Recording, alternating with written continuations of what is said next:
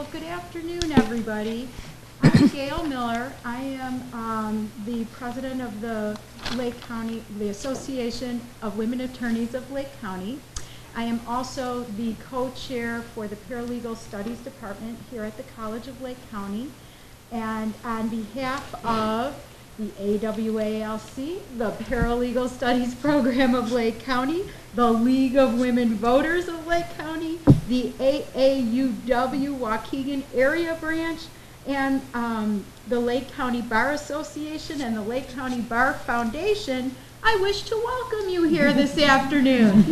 We have a lot of sponsors for this, but one thing that I'll say is that it's great. All of these organizations find this topic very meaningful and valuable, and we all feel very strongly that this is something we should all be talking about. So that's why I think we have all of these sponsors. So by way of introduction, I'll let those of you, because everybody's coming here from different places.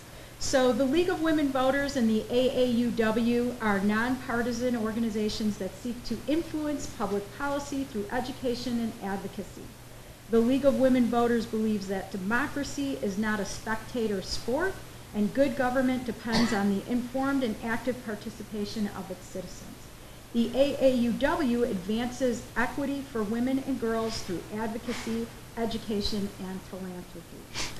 Here at the College of Lake County, we offer a paralegal studies program, and the classes are taught by local attorneys, such as myself, such as my counterpart, Ms. Scott, who is here with us today, such as Sandra Moon, who is here with us today.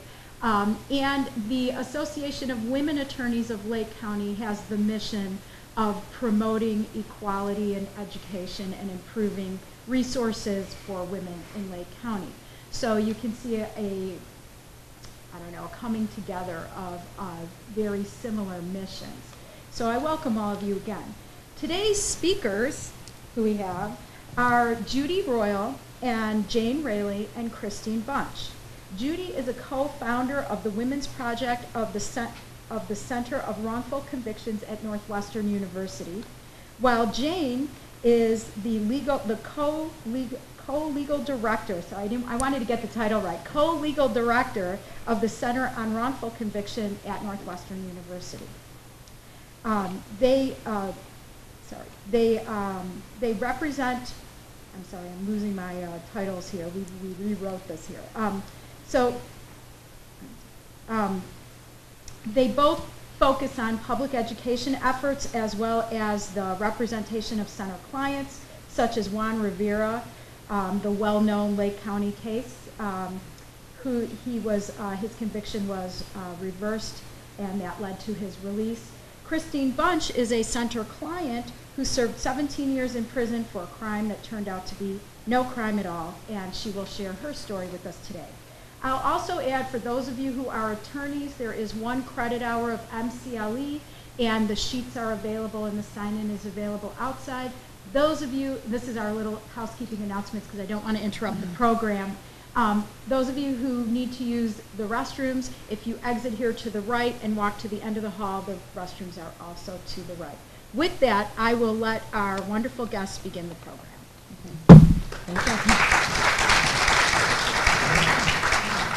Thank you very much, Gail. You can all hear me? Yes. Okay. Thank you for having us. The Center on Wrongful Convictions has represented 4 innocent women in the 14 years since we've been in existence. All four of these women, doesn't hear me? Okay, now I've got it. All 4 of these women were single mothers convicted of murdering their child. None of them was psychologically disturbed, and not one of them had a motive to commit such a monstrous act. Yet all of them had to face criminal charges and then prison instead of being able to properly grieve for their child. All of them were lied to and aggressively interrogated by the police, and all of them, to one extent or another, had statements that they made to the police used against them either before trial or at trial. In actuality, 2 of these deaths were accidental, and 2 were murders committed by someone else. Now, of course, not every woman's case is like this, but the coincidence was striking, and it got us to thinking that maybe the factors that are involved in wrongful convictions, and this is one of the subjects that the General Center on Wrongful Convictions studies quite a bit, the causes of wrongful convictions, that maybe those causes might play out a little differently or have different percentages in women's cases as opposed to men. It was something at least we thought should be looked at. And actually, the preliminary data suggests just that. For instance, a greater percentage of women are convicted of harming children or loved ones than is true of men's wrongful convictions. A greater number of women give false confessions than is true in men's wrongful convictions. A greater percentage of women are convicted in cases in which, in fact, no crime was committed at all, such as in the accidental death of a loved one. So let's look at some of these main causes of the convictions in women's cases. So you can see what a small number of known exonerations are women's cases. Now, of course, women commit a lot fewer crimes than men, but we're talking about exonerations. So you can see, even without doing any research, you get a sense that women are under exonerated, and you wonder, why is that? And I'll tell you one of the main reasons why that is. DNA rarely plays a role in women's convictions, and you can understand why that would be. But I know that most of you have read newspaper stories and watched the news, so you understand how the DNA cases, DNA has become the gold standard for establishing guilt, or in our cases, actual innocence. But what happens in cases where there is no DNA? Over 15% of female exonerees falsely confess to a crime. Nicole Harris was convicted in 2005 of murdering her 4-year-old son, Jakari, who died of asphyxiation. He had a mattress pad electric cord around his neck when he was found, in a bedroom that he shared with his 5-year-old brother Deontay in Chicago. Now, Jakari was really into Spider-Man. He had Spider-Man games. He watched Spider-Man movies. He was really into Spider-Man. And so one day, apparently, he took this elastic part of the mattress pad and it was loose and wound it around his neck with the idea of having a cape. Now, his brother saw him do this, but his brother didn't understand what was happening, and Jakari died. The medical examiner ruled that his death was accidental. Now, when the parents had stepped out briefly from the apartment, so neither of them was home. So they came home, and the child was still barely alive then, so they rushed him to the hospital, where he was pronounced dead later on. So they went to the chapel to grieve. While they were in the chapel, the police arrived. They took both parents in, they separated them, they aggressively questioned both of them, trying to get them to either confess or to blame the other one. Now, Nicole Harris is actually, she's a college graduate with a psychology major. You might think that she's the type of person who could withstand this type of questioning. But after 27 hours of intermittent grilling, including being kept all night, being separated from her other child and her husband, and she made a confession. At that point, they went back to the medical examiner, who changed the cause of death on the certificate from accidental to homicide.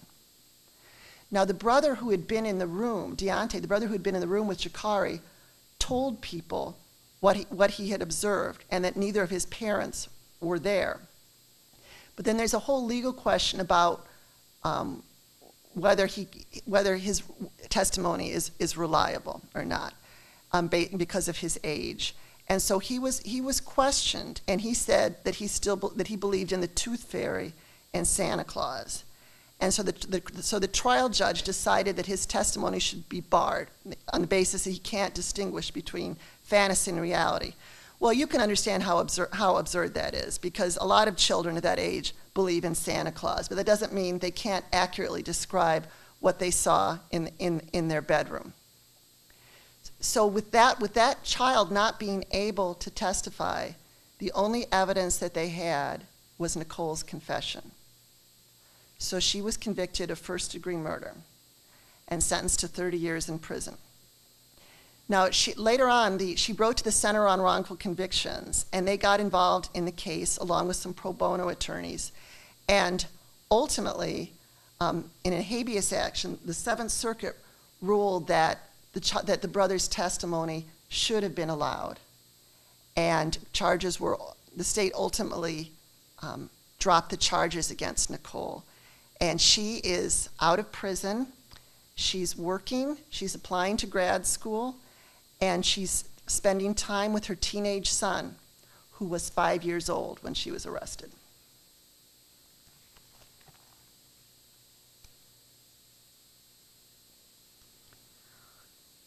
Over 60% of exonerations in women's cases were in cases where it was ultimately found that no crime had occurred. I'm going to read that again because this is a pretty stunning statistic.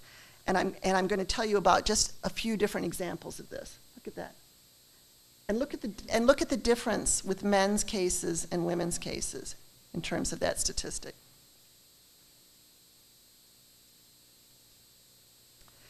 Jennifer Hall was a 20-year-old respiratory therapist in Missouri who was suspected of setting a respiratory therapy room fire in 2011. Despite a lack of motive or clear evidence of arson, the prosecutors argued to the jury that Hall was seeking to be the center of attention by starting a fire that she would then heroically put out. This was why, they argued, she wore her hair curly that day instead of straight as it normally was. She was convicted and sentenced to 3 years in prison. In 2004, a judge set aside her verdict on the basis of ineffective assistance of counsel for failing to investigate the cause of the fire, which showed definitively that the fire started because of an electrical short in a defective wire. When the state nonetheless decided to retry Hall, the jury acquitted her of all charges. Do you think there are many cases where the prosecutor argues that a change in hairstyle is evidence of a man's guilt? In 1989, Patricia Stallings of Missouri was a happily married new mother of her infant son, Ryan.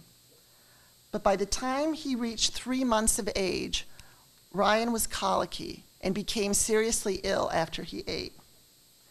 When Stallings and her husband took the baby in for tests, the lab reports showed the presence of antifreeze in the baby's blood. So Ryan was immediately put in protective custody. There was a supervised visit allowed with the mother where she fed the baby again, and the baby died shortly thereafter. So she was arrested. Now the thing is she was pregnant at the time she was sent to prison with her second child, gave birth in prison. Then the second child was kept from contact with her. She never got to feed the second baby. The second baby developed the same symptoms that the older brother had. Further testing was done, and it turned out that both of her children had a rare genetic disorder that causes this particular illness and gives a false positive in lab work for something that's very similar to antifreeze. So she was then exonerated. But this is an example of something that we see over and over again in cases When a baby or a child dies under mysterious circumstances, they look to the mother. Even when there's a mother and a father, for some reason, they particularly focus on the mother. Sorry, excuse me for 1 second, folks. Just gonna do something with the light for you, please. Thank you. But anyways, as I was saying, the mother gets blamed. And even though people who are experts in this field talk about it is very rare for a mother to kill her children without a history of serious mental illness or some sort of like postpartum psychosis situation. But if a child dies mysteriously, that seems to be where the police focus.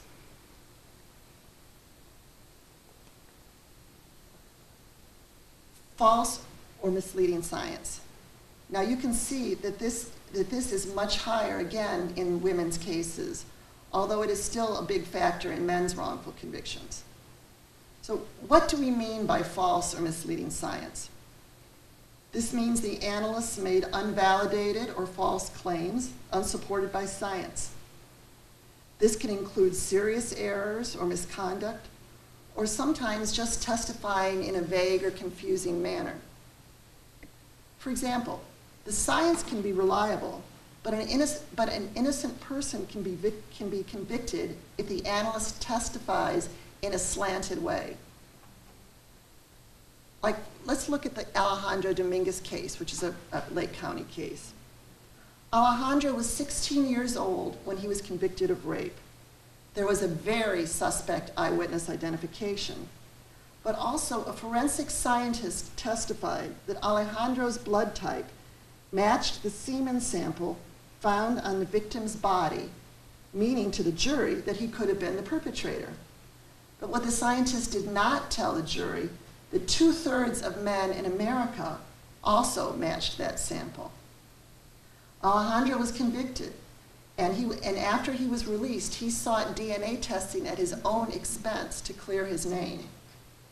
My colleague Jane Raley exonerated him, and the DNA testing proved his innocence. The term junk science, which you may have heard, means unreliable science. For example, microscopic hair examinations that are too unreliable and too grounded in subjective opinion to be admissible. Now, I'm not talking about a situation where mitochondrial DNA can be extracted from hair. What I mean is a situation where the way they used to do, and actually probably still do in a lot of places, is to have a microscope and look at 2 hairs under the microscope and decide whether they think they have similar characteristics. It's very subjective. Other areas of testimony that are known to be junk science include bite mark comparisons, shoe print comparisons, neither of which has been subjected to rigorous scientific evaluation. And fingerprints, which people traditionally used to think of as being extremely reliable, are actually a lot more subjective than I think most people realize. Richard Winfrey, Megan Winfrey, 18 years old, and her brother Richard Jr.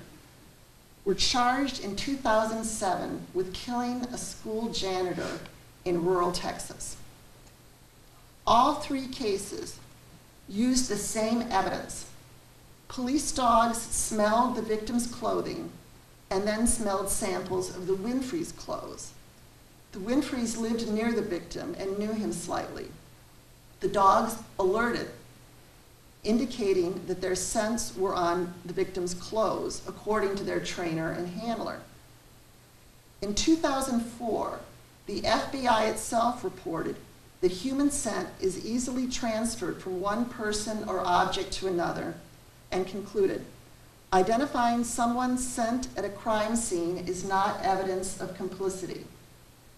In 2005, a second FBI report found limited scientific data to back up dogs' use for human scents. And you notice that both of those reports were prior to the Winfreys' arrests. And in 2011, the National Institute of Health found an overwhelming number of incorrect alerts in its own research trials with dogs. Megan and her father both had public defenders at separate trials. Both were convicted of murder. Her brother had a private attorney who really went after this evidence, and the jury deliberated for 13 minutes before they acquitted him. That same attorney then exonerated Megan. Megan had a young daughter whom she left with someone when she went to talk to the police originally, thinking she was only going to be gone a few hours. She was arrested on the spot and did not see her daughter again for years. She is now exonerated, trying to rebuild her life and trying to get custody of her daughter. The biggest controversy right now in the area of changing scientific perspectives and possible wrongful convictions is the subject of what is known as shaken baby syndrome. This refers to the two-part hypothesis that one can reliably diagnose shaking or abuse from three separate findings, which experts refer to as the triad of symptoms.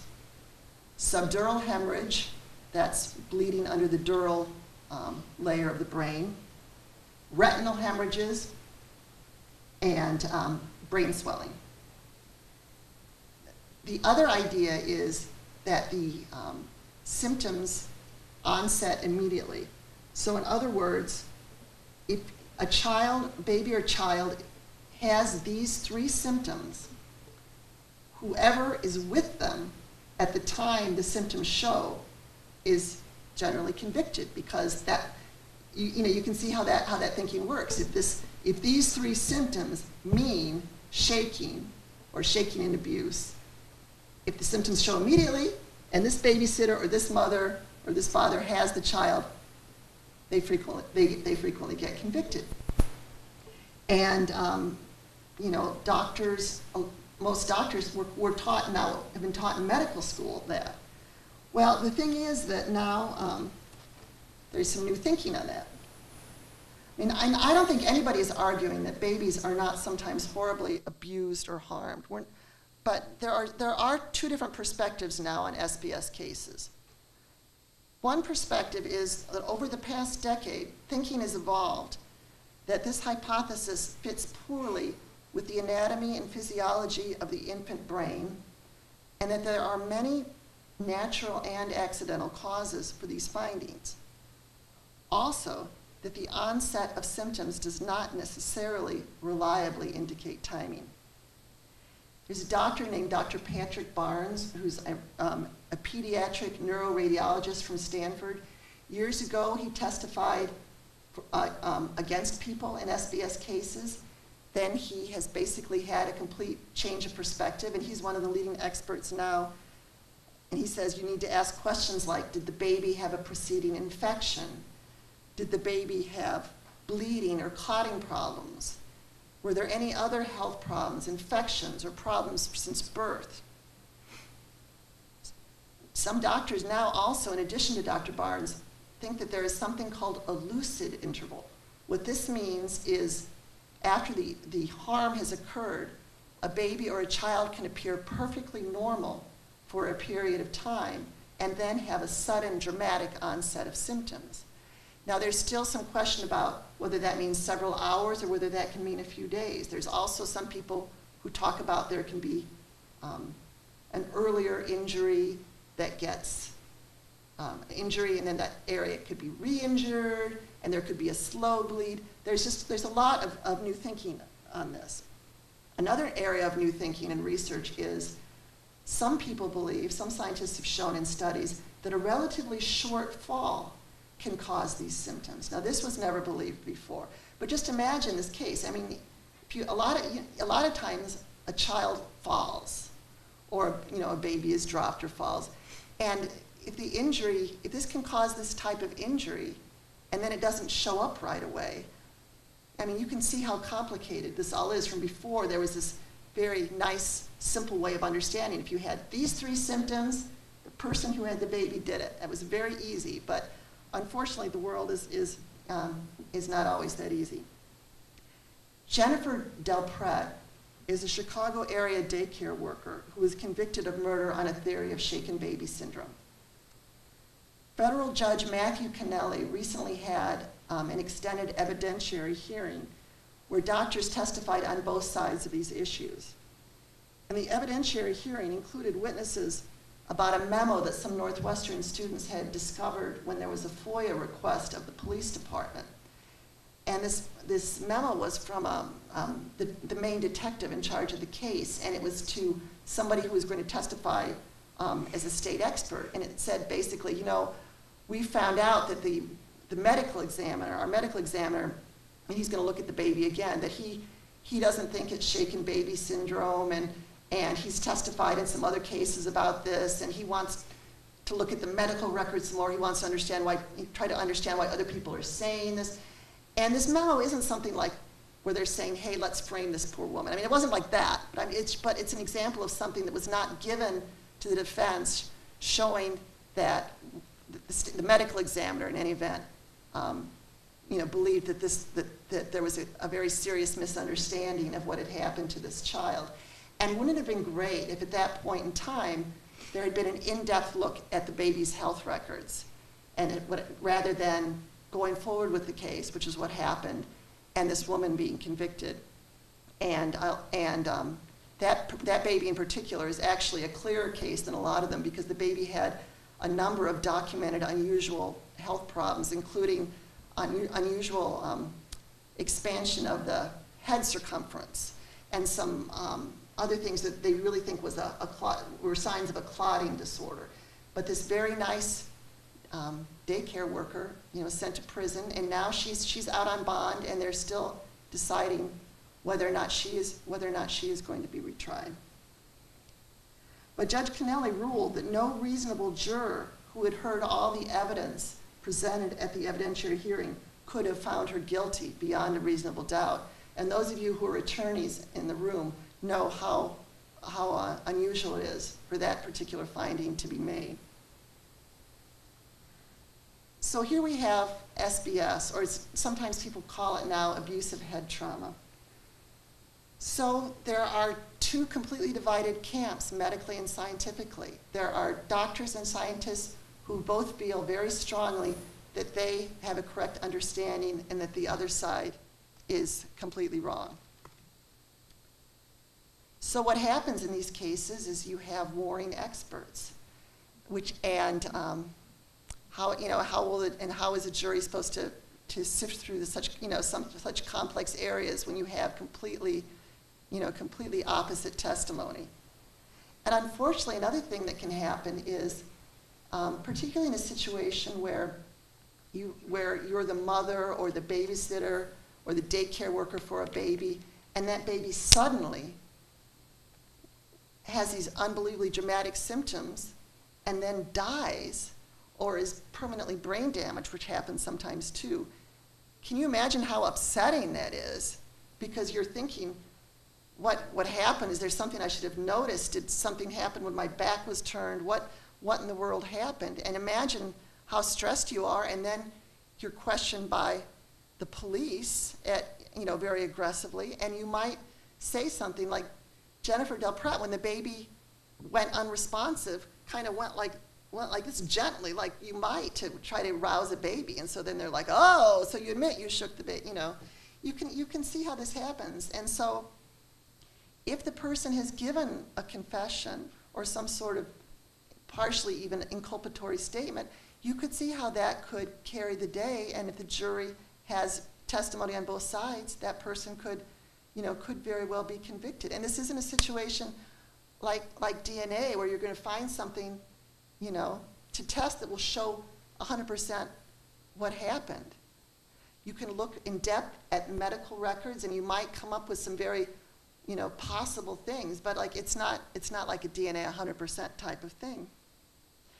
So I think it would be great if there some sort of medical consensus, could develop on at least some of these issues, because the criminal justice system, in my opinion anyways, is not the best place to find the truth in that type of situation. And we also would hope that law enforcement and prosecutors would understand the perspective of both sides of this issue, because the question on whether to and to what extent to aggressively question someone, or whether to bring charges if it's something that is unclear what exactly happened or what exactly was involved in the child's health. Once that charging decision is brought, it's hard to call it back. So it would be wonderful if there could be more open-mindedness and education on this issue. But speaking of flawed science, one of the really dramatic areas of flawed science cases right now are arson cases. My colleague Jane Raley, the co-legal director of the Center on Wrongful Convictions, has exonerated more people than anyone I know, and is the attorney I would most want looking into my case if I were wrongfully convicted of a serious crime. And Jane is going to talk to you about arson cases and her representation of Christine Bunch. Thank you very much, and I am thrilled to be here. I have to say that no one person can ever take responsibility or credit for the exoneration of someone who is wrongfully convicted. It truly takes a village of attorneys, non-attorneys, staff members, and to give you an example, Judy gave me credit for exonerating Alejandro Dominguez. I did play a role in that case. I managed to obtain for him a pardon based on innocence from the governor, but the bulk of that credit goes to two well-known Lake County attorneys, Jed Stone and John Kernan. They presented the DNA evidence in court that showed that Alejandro Dominguez could not have committed that rape. So again, it takes many people, it takes a village, and Christine Bunch was convicted of the arson murder of her 3-year-old son in 1996 by a jury. She was sentenced to 60 years in prison. In December of 2012, charges were dismissed against her, and she sits here now. I am truly honored to have played a part in her exoneration, but many others also played a role. And we'll talk a little bit about this as I talk in more detail about her case. I will be brief because I think you really want to hear from Christine. She has a lot to say, and she is very articulate and very eloquent. So we want to get to Christine. The prosecution of Christine for the murder of her 3-year-old son is a tale of mistakes and of misinformation and of evidence that was suppressed and never got to the defense at the time of trial. It's a story of authorities who relied on outdated and disproven theories to wrongly classify an accidental fire as an arson. For decades, arson investigators relied on a collection of beliefs and folk wisdom that was accepted as truth. The ability to call a fire an arson as opposed to an accident was considered an art, not a science. Fire investigators were taught by word of mouth, by mentors who had been investigating fires for decades. It was an oral tradition, and again, it was not based on science. In the 1990s, a series of experiments were conducted that exposed some of these so-called truths as myths. And so scientists today, fire scientists today, believe that thousands of fires have been misinterpreted because of reliance on these myths. And as one expert told me recently, God knows how many innocent people have been convicted because of the reliance on these myths. So before I talk about Christine's case, I would like to just talk to you about some of these myths. The biggest myth out there is that a fire started with an accelerant burns hotter and faster than a non-accelerated fire. Absolutely not true. We know this is not true because of experiments and peer-reviewed studies. Another common myth that arson investigators rely on is that a fire started with an accelerant will leave a burn pattern on the floor. It looks like a pour pattern. You can actually see it after you extinguish the fire and you hose down the floor. You see these burn patterns on the floor, and that means an accelerant was used right there where you see the burn pattern. Well, that might be true, but what we have learned through science and experiments is that non-accelerated fires show these same burn patterns. And so it's not necessarily an indicator of arson. Another common myth If you go into a house or a building and you find melted aluminum, that's an example. Had to have been an accelerated fire. Again, we now know that non-accelerated fires also shows melted aluminum on the floor. So this is not an indicator of arson. And the list goes on. Another example is spalling of concrete. Spalling of concrete means that after you extinguish a fire and you go to look at the concrete, if it chips or falls away, that's called spalling. It was, or is, even today, routinely thought that when you have spalling of concrete, this is evidence of arson. Again, we now know that we see this in non-accelerated fires as well. So this is not necessarily an indicator of arson. So what we have is we have fire investigators that have chosen to do something that it turns out is a lot more complicated than they ever signed up for. And many of the old-timers, the people who taught the fire investigators this oral tradition, they are not keeping up with developments in the field and are clinging on to these old beliefs. And so the problem remains today, unfortunately, because you have tons of holdouts. And, you know, for lack of a better word, you know, these good old boys have investigated 5,000 fires in their lifetime, and by golly, they're just not going to change the way they're going to do things. And we have no uniform set of regulations out there at this point to guide fire investigators. We've started to do this with certain publications, but it's just taking a long time to get the word out. And one of the experts in Christine's case is a retired special agent with the ATF. He routinely goes to these conferences and tries to educate fire investigators with regards to this new science, and he said it is an uphill battle. He said many of these fire investigators did not take chemistry and physics in high school. They never graduated from college. They come to these conferences and they're out on the golf course instead of, you know, in the seminar room learning about these new developments. And so it's very, very frustrating for those who now think it's very important to educate arson investigators by what we now know to be true. Now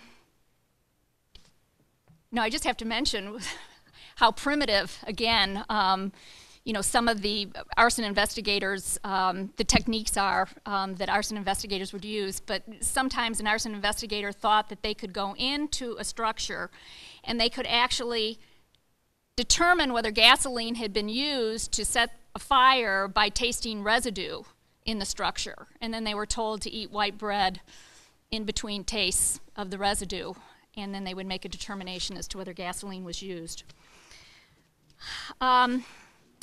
So before I talk about Christine's case in detail, I'd like to talk to you a little bit about what Christine's life was like at the time that this tragedy unfolded.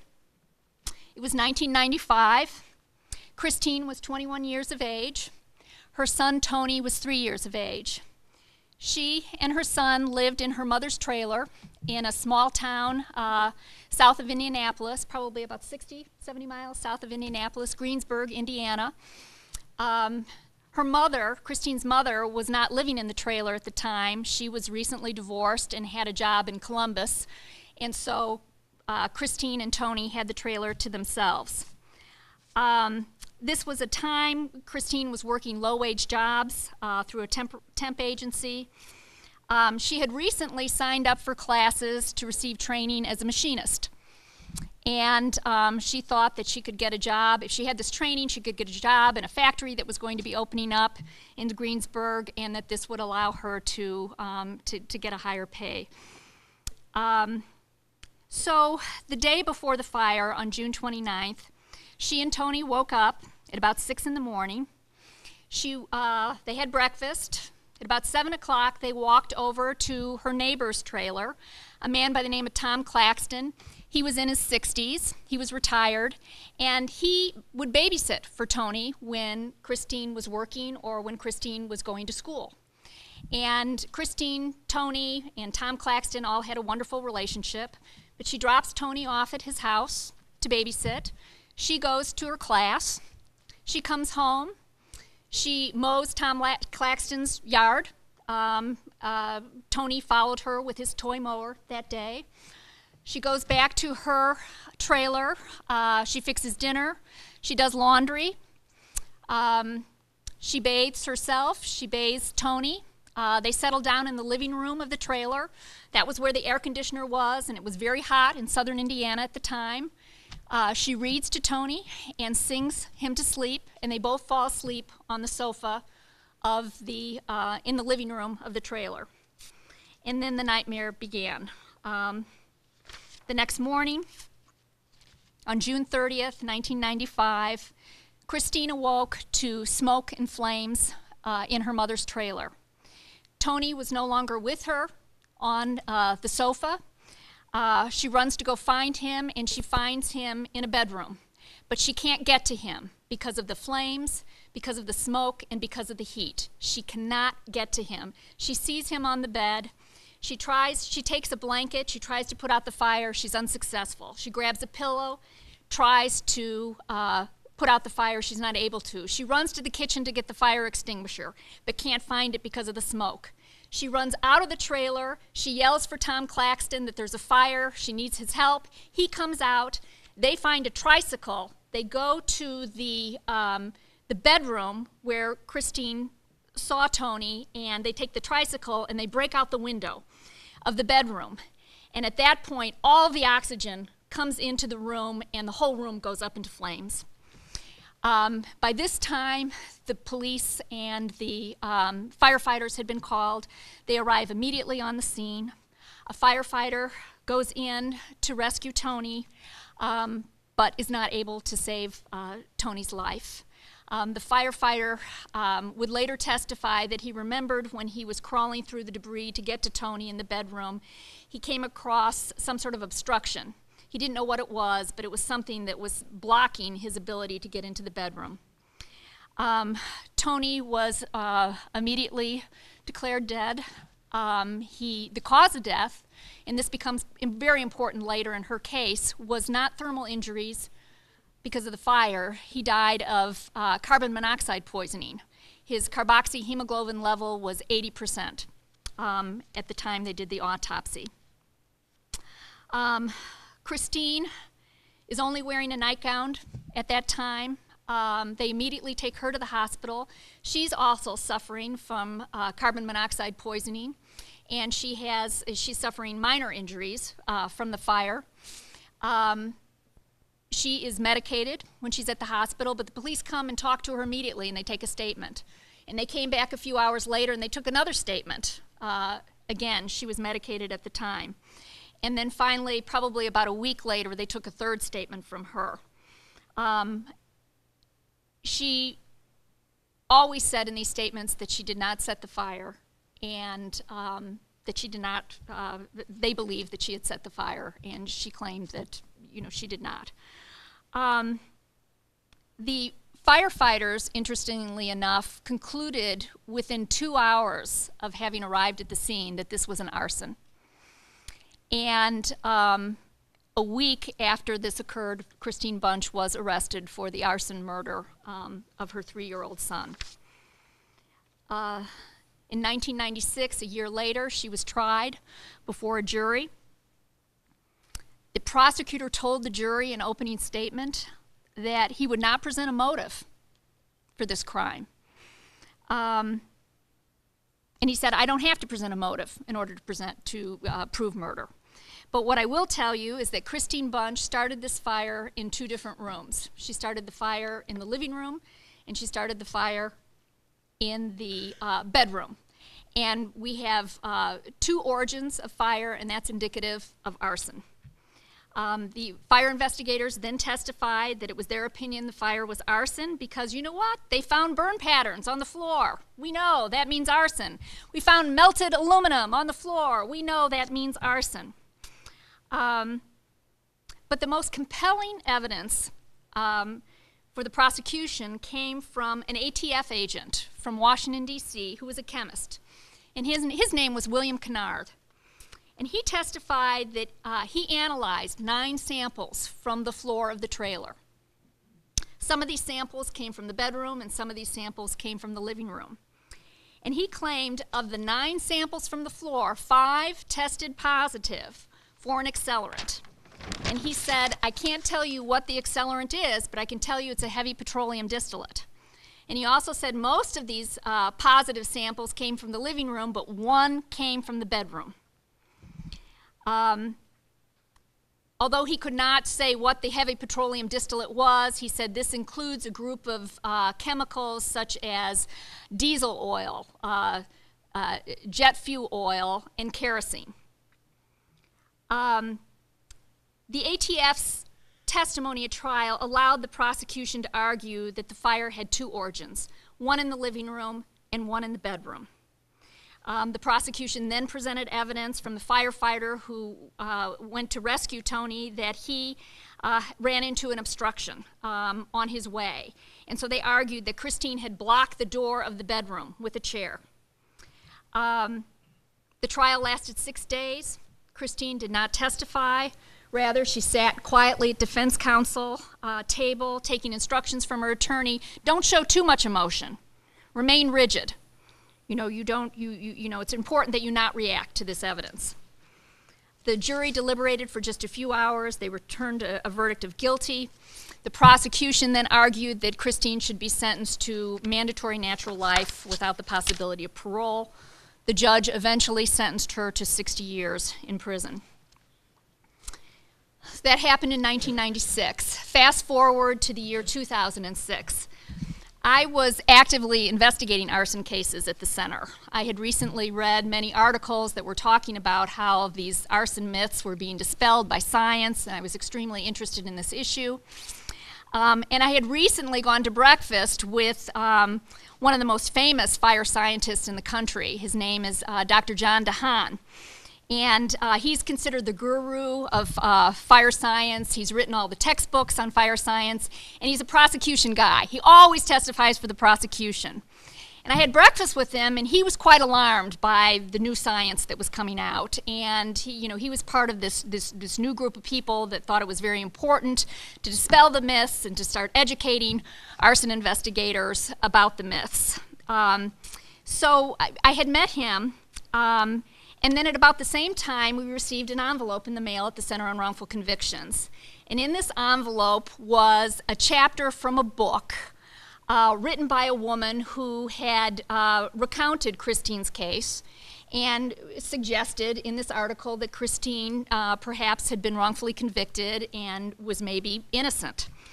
And there was a law student, a summer law student at the time, who kept on bugging me about this, and he said, we need to look at Christine's case. And I remember saying, I'm looking at some other cases, I don't know if we have time. And he said, we need to look at this case. And I said, well, get me some records, see if you can contact her family, have them send the trial transcript. I'd like to look at the transcript, and then I will consult with some experts, and we'll see where it takes us.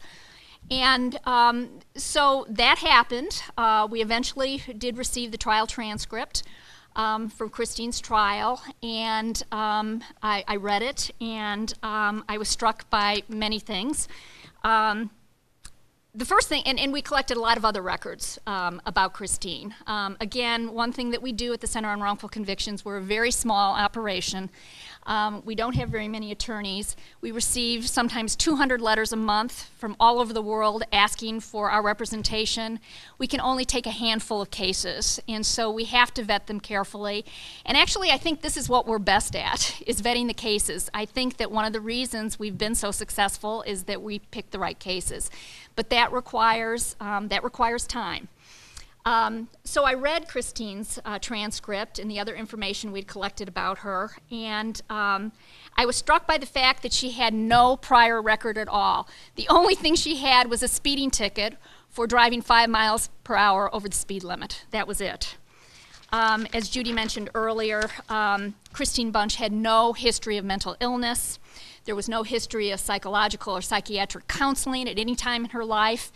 And so, I always have a gut reaction with these cases where women are accused of murdering their children, that, those of us who are mothers, we protect our children. And again, unless there is some evidence of a severe mental illness, I think that is a truth. Also, we found out from talking to people in Greensburg, Christine Bunch was a loving mother. No one ever saw any evidence of abuse, and that they had a wonderful relationship. Christine Bunch never confessed. There was no eyewitness who ever said that she set the fire. There was no witness that could testify that she had ever talked about setting fire to the trailer. There was no motive. The trailer was not insured. There was no evidence that before the fire she was seen buying accelerant. Her nightgown was tested, and there was no evidence of accelerant on the nightgown. And I knew that the testimony about the burn patterns and the melted aluminum, the so-called arson indicators, I knew that was something that we could debunk, because I knew that was not true, that was necessarily an indicator of arson. So the next thing that I did was that I consulted with John DeHaan, and I called him up and I said, I really want to know what you think about this case. And I don't want you to tell me what you think about this case as a defense paid expert. I'm not paying you yet. I want to consult with you. I want to know what you really think. And he thought it was a possible wrongful conviction. And he was very, very concerned about the fact that the fire investigators had talked about the so-called indicators of arson, which we now know are not indicators. But he was concerned about the ATF agents finding that there were floor samples that tested positive for heavy petroleum distillate. And so he said, what I really want to see is the data behind that finding. I need to see the file of the ATF agent. And the only thing we had was the testimony of the ATF agent and a very, very simple report that was 2 pages long, which just set out the conclusion that these samples tested positive for heavy petroleum distillate. I can't tell you exactly what the chemical is, but it could be kerosene, it could be, diesel fuel, and it could be jet oil. And something else that I found out when I was investigating the case is that the trailer in which Christine and Tony lived for years had been heated by a kerosene heater that sat in the living room, right exactly where they found evidence of heavy petroleum distillate. There was a kerosene heater. And then I interviewed prior owners of this trailer, and they talked about how they had spilled kerosene on occasion on the floor, because in the wintertime they would not take the heater out to fill it, they would bring the kerosene in, and that they had some big spills. At one time, a gallon of kerosene had spilled all over the floor. And so I thought, oh, this is interesting. This would be an innocent explanation for why you would find heavy petroleum distillate on the floor if it were, in fact, kerosene. But it wouldn't explain the heavy petroleum distillate in the bedroom. So anyway, John DeHaan said we need to get that report. At the same time, Christine Bunch was telling me we need to subpoena the ATF report and the ATF file. And this was something that every time I talked to her after we agreed to take the case, she mentioned we need to get that ATF file. And to this day, I find that fascinating, because we eventually, as luck would have it, Washington, D.C. had the file. It was a huge file. They sent it to me, and it turned out to be a treasure trove of information. And I have to say that the day that I started looking through this file, I was stunned, and I was dumbstruck. First thing I find out is that the data showed that the heavy petroleum distillate was, in fact, kerosene. The expert testified he didn't know what the chemical was. The data and the chromatograph showed it was kerosene. I thought, well, we have an explanation for why there would be kerosene in the living room. And then the next thing that happened that I saw, again, it was, I've never encountered anything like this in, close to 34 years of practice. I found an initial report by that chemist who determined that there was no heavy petroleum distillate that had been found in the bedroom. He said no, it had not been found in the bedroom. And then there was another report that showed that that had been altered after a conversation with the local authorities in Indiana. And then there was the final report that showed no alteration, but the final conclusion that heavy petroleum distillate had been found in the bedroom.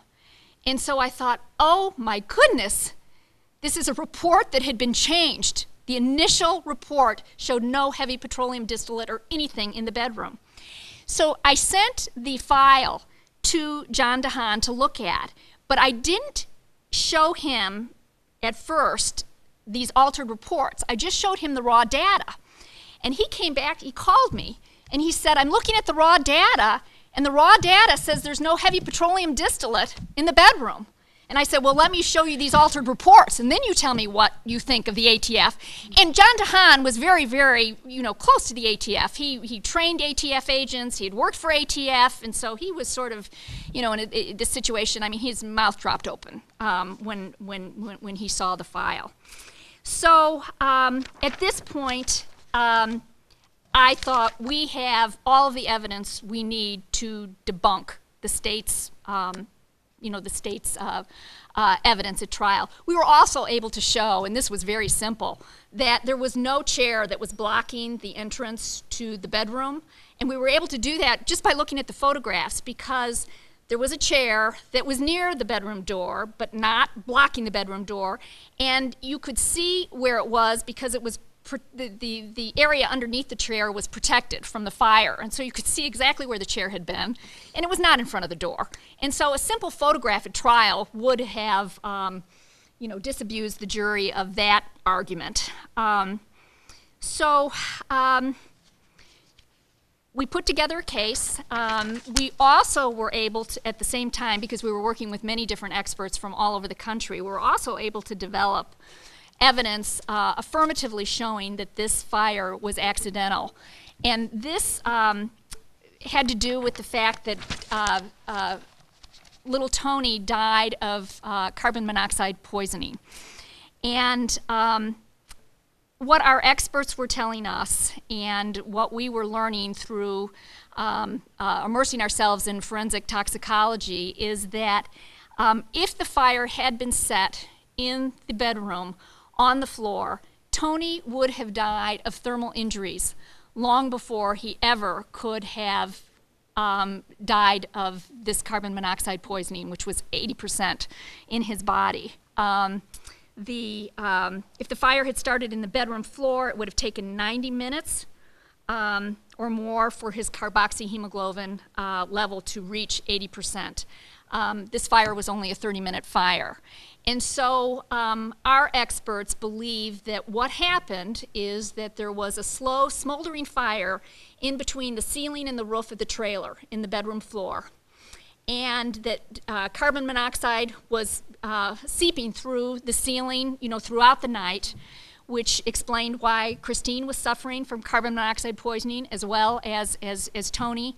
And again, it was, there were electrical problems in the trailer, in the ceiling area, and so we believe that was, that's how the fire happened. So we also had affirmative evidence to show that Christine Bunch had not set this fire and that this fire was accidental. So we presented our evidence at a hearing, and after my colleague Karen Daniel and I, we wrote a post-conviction petition that we filed in the circuit court. We automatically were entitled to a hearing. At that time, we decided to bring in the managing partner of Schiff, Harden and Waite, a man by the name of Ron Safer. Before he went into private practice, he was chief of the criminal division at the U.S. Attorney's Office and prosecuted arson cases. And so I took this case to him, and he said, boy, I know an arson case when I see it, and this is not an arson case. And so he became part of our team, and we wanted him to present the actual testimony of all of these experts we had been working with for the past year. And so he conducted the hearing. And we presented what we thought was a very good case the whole time. And we presented this in front of the same judge who had heard the original trial, who had a reputation, frankly, as a hanging judge. And so while we thought we had a great case, we were very, very careful to tell Christine every step of the way is that we were not sure we could ever win in Indiana, that it might take years before we could get to federal court to convince somebody that she's entitled to a new trial. Well, lo and behold, we presented our evidence, and we thought we thought things went very well for us, but we lost. We lost big time. And so we were devastated, but not surprised. We immediately appealed. 2.5 years later, the appellate court in Indiana reversed her case and said that she was entitled to a new trial. And again, this was wonderful news for Christine, but again, I had to be the bearer of bad news, and I said, Christine, nobody's going to release you right away because the state's going to try to appeal this to the Indiana Supreme Court, and if the Indiana Supreme Court decides to take this case, we're talking about years more of being in prison. So Christine sat for another 9 months or so. Eventually, the Indiana State Supreme Court decided not to take the case, and we were able to get Christine released on bond, and then the prosecution in December of 2012 dismissed the charges against her. And so what we were left with at the end of the day was that Christine got out of this fire and Tony did not. And that's, you know, that was sort of the gut feeling of the prosecution. This is why she must be guilty of arson murder, because she got out and he did not. And there is sort of this favorite saying, it's actually sort of a sick saying among arson investigators, but they joke that if there's a fire in a home, you better hope that everyone survives or everyone dies, because if that's not the case, there's going to be a prosecution for arson. You can bet on it. So with that, Christine, take it over. Going through a wrongful conviction, prosecution, investigation, after such a devastating loss, I mean, you're beaten down and broken so badly that things kind of pass by without you even realizing, oh, hey, I'm a suspect, or they're getting ready to convict me. I mean, it all just kind of passes in a haze. And I see now how so many people who are in that position are able to confess to things they didn't do, say whatever, just to make it stop. Because coming to you at that moment and tearing you down more and trying to make you say things that they want you to say, you just want it to stop. You just want them to leave you alone. And I'm very, I guess, happy that they weren't able to break me. But now looking back on it, it would have been very easy. It was a very hard time. I was on trial. I was 6 months pregnant and going to prison for 60 years. And of course, you get there and you think, oh, my direct appeal, that's going to come through and I'm going to get out. They're going to see I'm innocent. Somebody's going to see. Those appeals don't always come through the way you want. And so everyone told me you need to look ahead. That's not going to happen for you. They don't win. So I was like, okay, well, it came in and they had vacated my arson conviction. So I thought, oh, that means something. There's no arson conviction. There absolutely can't be a murder. Well, no, that's not true. They just reworded my murder charge to include arson, and then they could say it wasn't double jeopardy, charging me with both. So, I mean, those first years in prison, I was blessed. My family took my son, and I got to see Trent all the time. And I was in a fairly decent facility. We had a woman superintendent, and she encouraged me. I mean, she listened to me when I got there and said, I'm innocent. I shouldn't be here. And she patted me on the head and said, everyone says that. But as I kept saying it, she started encouraging me. I wrote to everyone, hundreds and hundreds of letters. Of course, with a murder case, most private attorneys want $25,000 to $50,000 to start looking at your case. It's a big deal. And there was no way I could ask my family to put up more. I initially wrote the Center on Wrongful Convictions and received a very nice letter back telling me that they did not have the staff or the funds to take on a case like mine. And so I just kept pushing forward. Any opportunity they gave me in there, I took it. I worked a couple jobs, I took classes, I got my degrees in there through Ball State, and the superintendent kept encouraging me. And she said, if you're really innocent, she said, why don't you go do research in the law library? And so I started spending all my time in the law library, got a paralegal certificate, started helping other ladies through there, and I started reading about arson cases. As things came to my attention, like the arson myths article that came out, I realized I've got all those in my case. All those. I could sit and check them off for my transcripts. And I was like, this is going to mean something. This is going to mean something. So I kept writing, and one of the ladies in there introduced me to an author who said, I'll put your story in my book, but I'm not going to guarantee what I'm going to say about it. I'm going to investigate. And she said, if you're really, truly innocent, then I'll say that. So it was clear up until the day that book come out before I knew that she believed in me. And she had put it in there that she believed it was a miscarriage of justice. So that gave me hope and spurred me forward a little bit more. And I continued to write and ask people if they would help. And finally, one of the ladies that I was in there with introduced me to her attorney.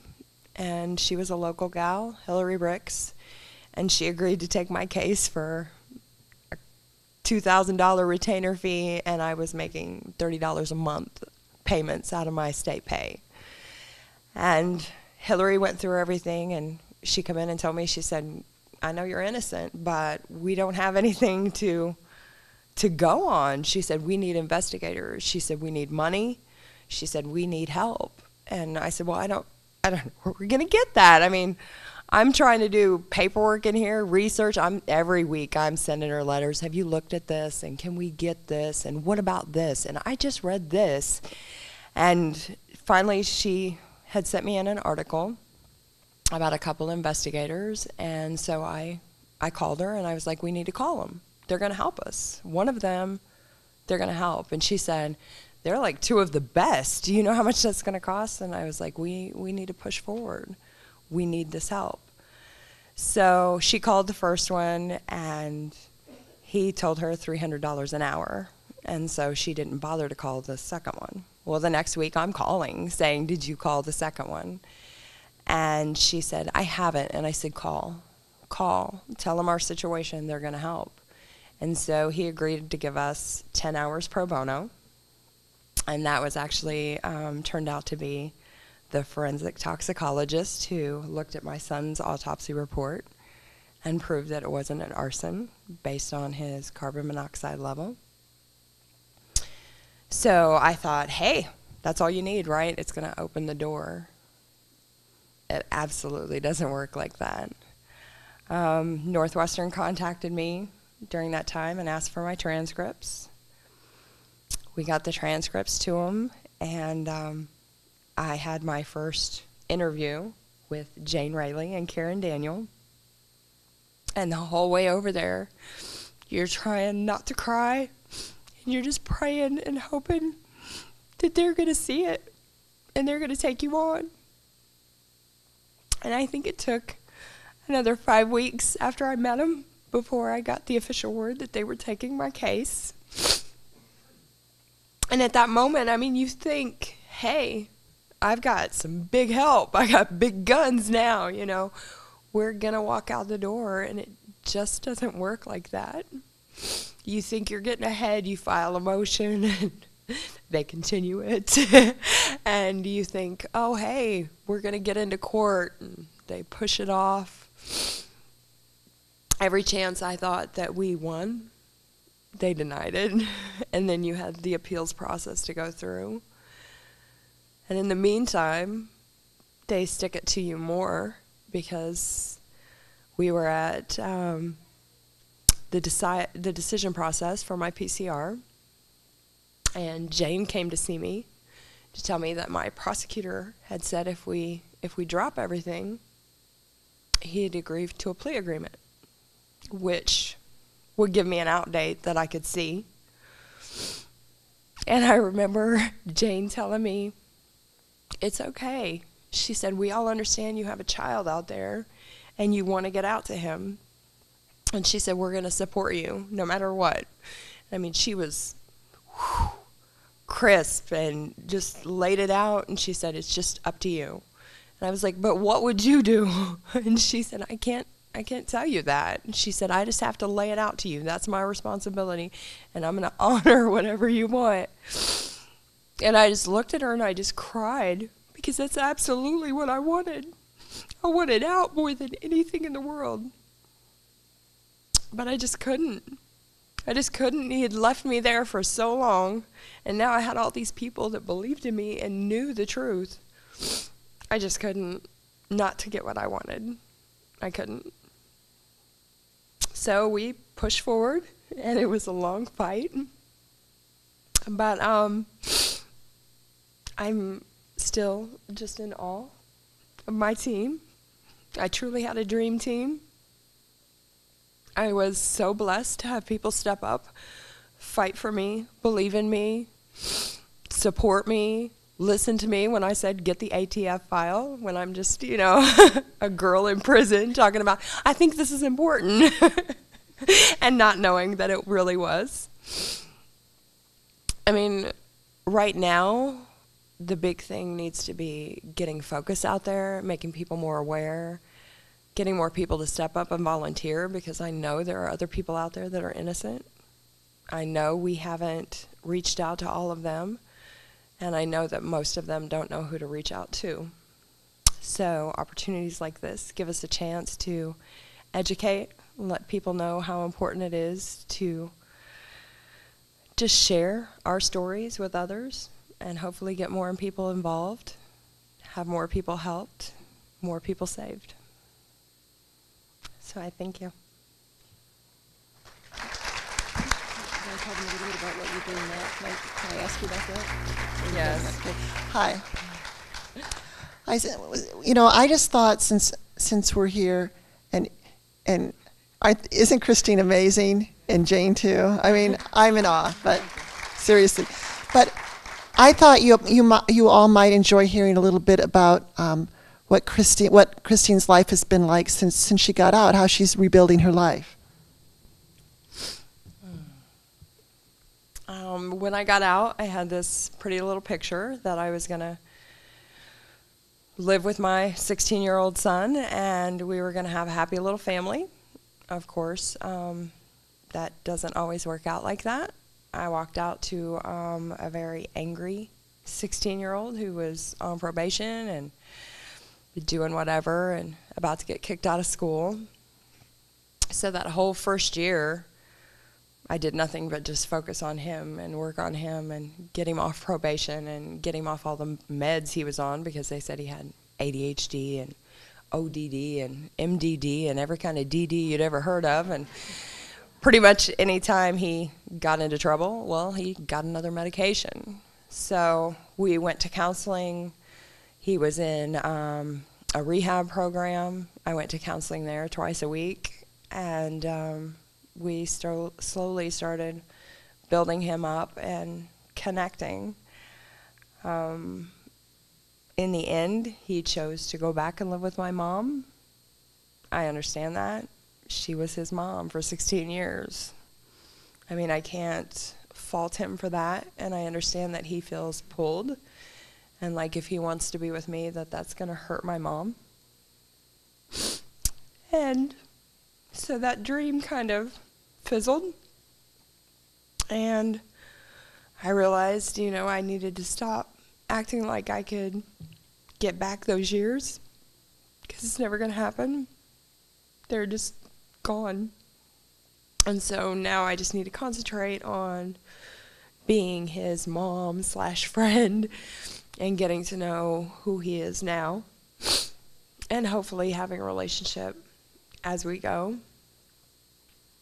I took the LSAT before I left prison, and I had already decided that I was going to go to law school. I felt like there was a lot of people out there that needed somebody to listen. Who better than somebody who had been in that situation and had people that didn't listen to me? So I started coming to Chicago a lot, and I would go speak at this center. And I connected with the first Women in Innocence Conference, and I got to meet some of the other women. And those were the people that I was comfortable with.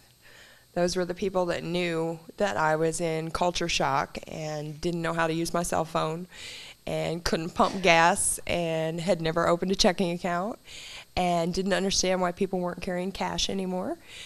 So, I mean, it was great to have people that understood. But the perfect thing about coming to Chicago was that nobody knew me. I walked all over Michigan Ave, and I was in all those stores, and never once did I hear somebody whisper, "There's that girl. That's her. Didn't you see it on the news?" And I loved it. I was like, this is my safe place. This is where I want to be. So I decided, because I was going to push straight into law school, that I needed time just to kind of get used to being me, get used to being on my own. And in October, I up and moved on my 40th birthday to Evanston. And I was supposed to, at that time I was working for Speedway as management, and my job was supposed to transfer. Instead, I got here and discovered they had transferred somebody else into my job. So I started working through Northwestern's temporary department, and I got a few jobs. I was hired through Rivers Casino, and I worked as a security guard there. And actually that finishes up this week. I just got a new job with Northwestern University. I'm going to be an administrative assistant to the chaplain there in Evanston. So I'm excited about that. But, I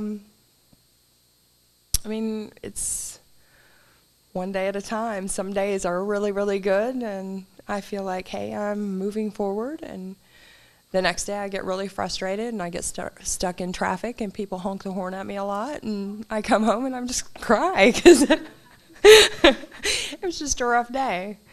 But, of course, I'm still planning on going to law school. I just know I don't have to do it right now. I still have plenty of time and can move forward. The rest of my time I spend going and speaking and hopefully educating people and making them more aware of the projects we have going and how they can make a difference. Mm-hmm.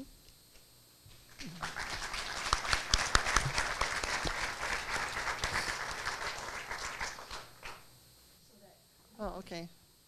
Okay. She asked why the women question for a long period of time don't ask for an attorney.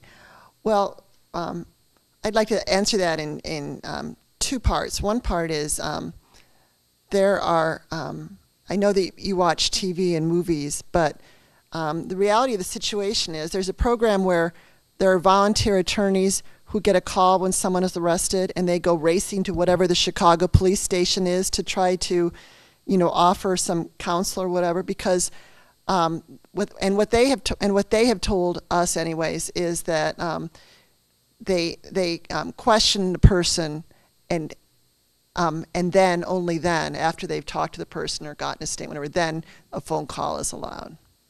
It's not like in the movies where you arrive and you're immediately given a phone. And the other thing I wanted to say was about asking for an attorney.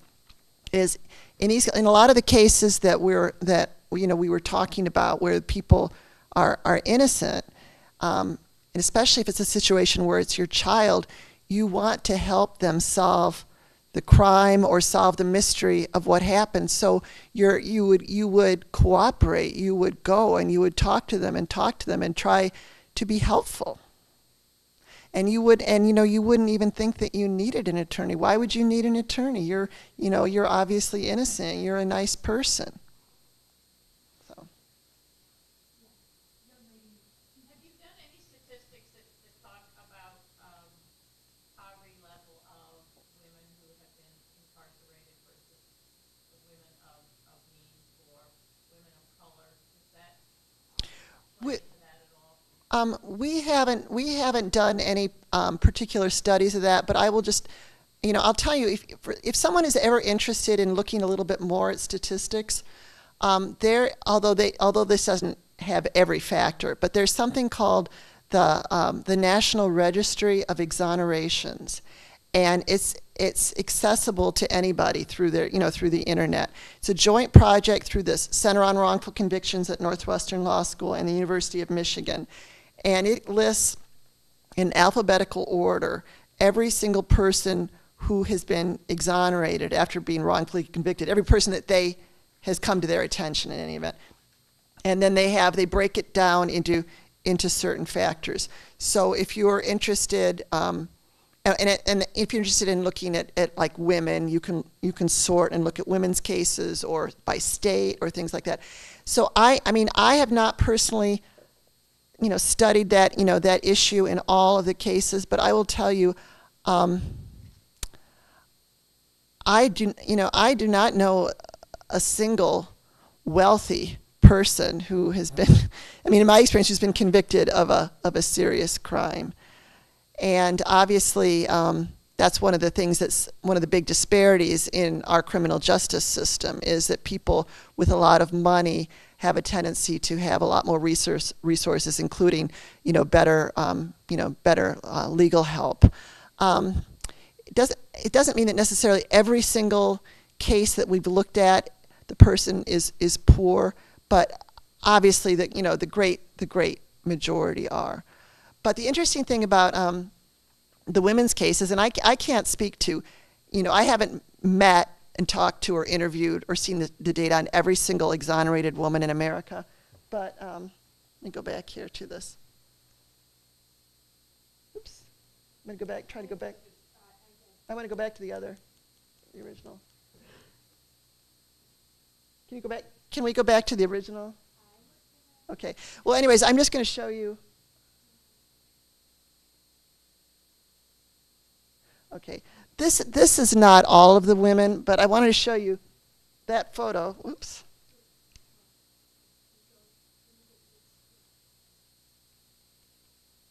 Okay. I'll go back to the bigger one. Well, anyways, if you can at some point get back to that. Oh, yeah. That photo shows. Okay. It's interesting. This photo was taken at the launch event for the Women's Project at the Center on Wrongful Convictions.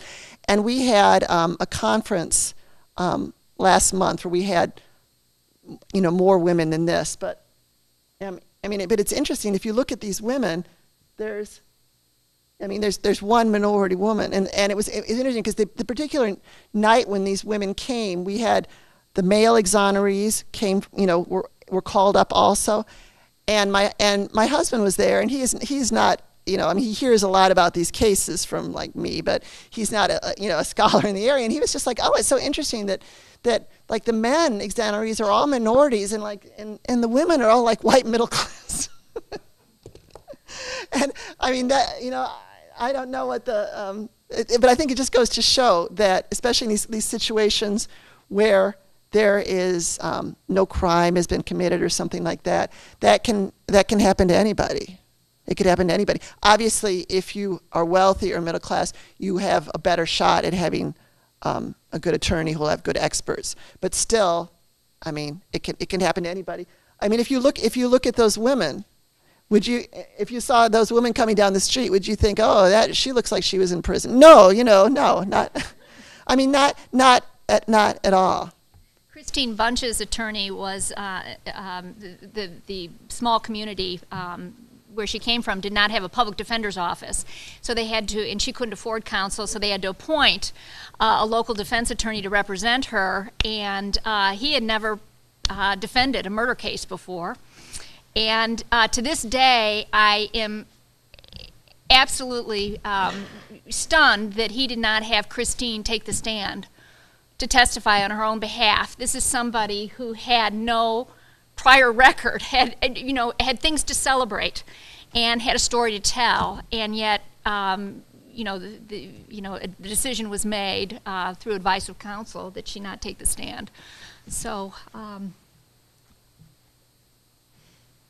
Well, we had another case where we had a trial of an innocent woman who had been wrongfully convicted of murdering her child, And in that case, at her first trial, in which she was convicted, or second trial, she was acquitted. But in her first trial, she was so emotionally upset because, imagine going through a trial, was upsetting, of course, to anybody, but also a trial where you're seeing evidence of your child's death. And they're talking about your child, they're talking about you, and maybe people are saying, maybe your neighbors are saying things about you, like, or about, you're just so many different ways you're upset. But this woman was so completely devastated that basically she was drugged kind of during her trial because she just couldn't tolerate barely sitting through it. And so then they're looking at her and saying, oh, look at how she's not showing any emotion, how suspicious, like Christine was saying. But these women's cases that we've looked at, it's like, you're damned if you do, you're damned if you don't. They'll be like, oh, she didn't show enough grief right afterwards. Oh, she showed too much grief. It seemed fake. I mean, no matter what, this demeanor testimony, it just seems like, I tell people, be nice to your neighbors, because we have these cases where these neighbors come out of the woodwork and they just talk about how suspicious you were acting. So. Yes. Does your center keep any kind of statistics about the number of people wrongfully convicted who did not testify in their trial?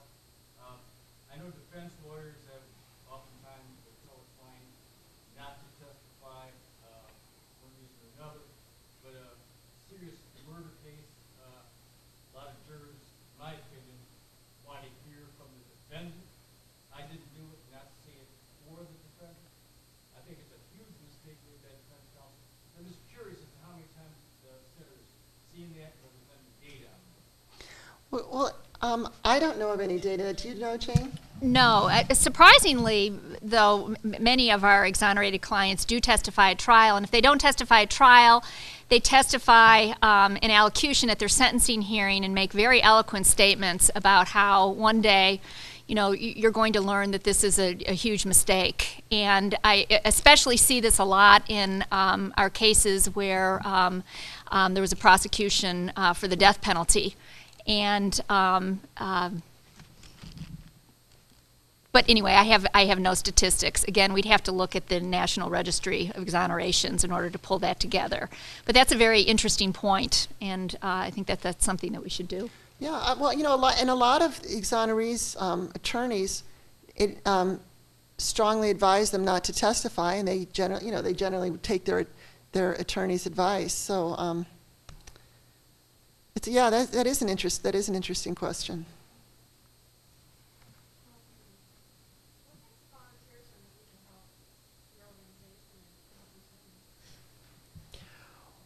Well, we have people who have volunteered in different capacities. I'll tell you one area that I think might be an interesting way to have volunteers is when an innocent person is released from prison, their first year out is so challenging. They have no work history, they have no credit history, they have there's a lot of people who still kind of wonder about them because they were in prison. The thing about if somebody is in prison and they actually did the crime, and then they're released on parole, there's various programs that are in place to help them, go out into society. But the thing about exonerations is they're frequently like some unusual date that just happens to come up when the state decides to dismiss charges or whatever. And it's not necessarily something that we anticipate. And so that person can find out like one morning that they're being released at night, and if nobody comes and gets them, they're going to be put on a bus and sent to Chicago. And they may or may not have family members who are around, or who are still alive after many years in prison, who are willing to take them in. So an interesting way to volunteer might be to think about if there are, people who might know of job possibilities, places that might hire somebody who's been exonerated, or people who might have apartments, people who might be willing to do things like mentor an exoneree or give an exoneree, computer classes, or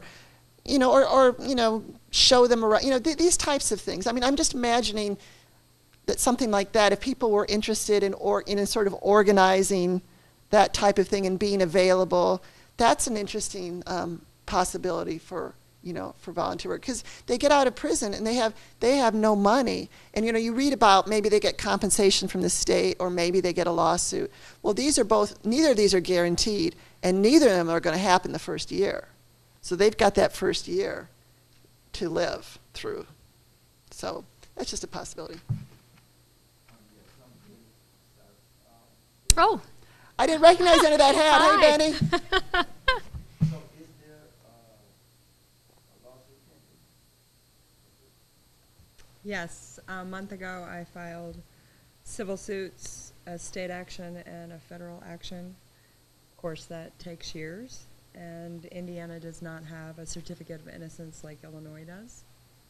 So I've been working and making it on my own, and thank goodness I found somebody who was willing to give me a lease to an apartment without credit history.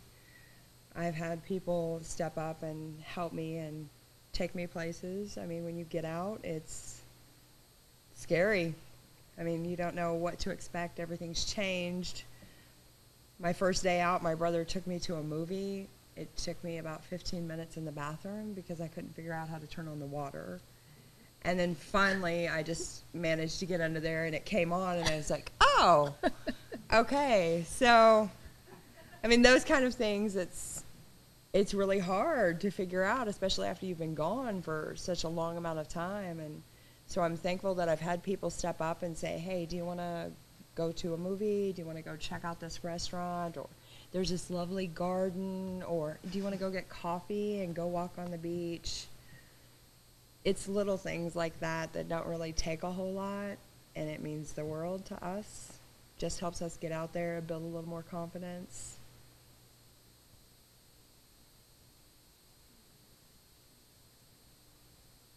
Well, we've certainly heard about Northwestern's project. Are there other law schools around the country that are starting to do this? Yes, there are innocence projects around the country. There's many of them around the countries. There's the biggest one in the country is the Innocence Project in New York, and the Center on Wrongful Convictions is the second biggest. But there are a lot of other innocence projects. There's other ones in Illinois. There's other ones in other states. Some of the projects are affiliated with law schools. Some have a loose affiliation with a law school, and some are not affiliated with law school at all. And what's wonderful about the Northwestern Project is that we are supported by the university. And although we have a very, very small staff, the greatest resource the university gives us are students who can help us investigate the case, help us draft pleadings, help us do research, and we use our third-year law students to actually present testimony in court. And so that's the wonderful benefit of being associated with a law school.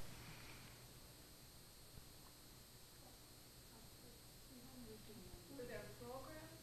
What programs were useful to you while you were incarcerated? Well, Indiana, I guess, is a bit different than Illinois. When I first got there, I went through cosmetology school, was able to get my cosmetology license. From there, I enrolled in Ball State, and I got an associate's and bachelor's degree. Paralegal certificate, I was able to do that by correspondence and work in our law library. I was part of the clown ministry. I got another associate's degree in theology through the Episcopal Church. I trained dogs for a non-for-profit program for handicapped children. And the great thing about that was when it was time to pair the dog with the child, we actually had the kids come in with their families, and we got to teach them how to use their dog, and then have a graduation ceremony where they got to take their dog home, and then we got updates on them. So, I mean, there was a lot. The greatest thing for me was 6 months after I had my son, they opened up a family preservation program. So he was allowed to actually come inside the facility and have one-on-one time with me. And it wasn't a prison area. I mean, we crawled on the floor together, and we had a jungle gym to play on, and they were pretty innovative, and there was a lot you could do. And if Christine had been incarcerated in Illinois, she would not have been able to take college classes. Illinois is absolutely regressive in this respect, and there is just this belief that if you are sentenced to hard time, you do hard time, and taxpayer dollars are not going to be used to give inmates a college education, when so many people out there are struggling to pay college tuition for their own children. Indiana has a different philosophy and is very progressive compared to Illinois, which came as a big shock to me. I'm going to let Ruthie talk to you for a moment because she's going to jump right on her chair. Go ahead. I would like to argue that fact. Okay, good. I was in the Illinois Department of Corrections, convicted of murder as me. I was released in 1987. And during my incarceration, I was part of a group that we filed all kind of motions and everything to get college classes for the women at the Dwight Correctional Center. They had them for men for many, many years at Vienna and all in other institutions, but they never had them for women, and we were able to do that. And matter of fact, I just gave a copy of the case. We got a hold of Ben Wolf from the ACLU, and he got us an attorney, and it went to court, and they now have. I actually got my associate's degree from there, and most of the hours for my bachelor's degree, and then I was released. But they have all the programs there now. From Joliet Junior College is the one that does the associate's degree. And their computer science keeps all the statistics for Statesville, Pontiac, White, incoming and outgoing industry, all of Are women at Dwight able to get a bachelor's degree? When did that start? Because we had a client at Dwight that was not able to take classes. Well, I don't know why.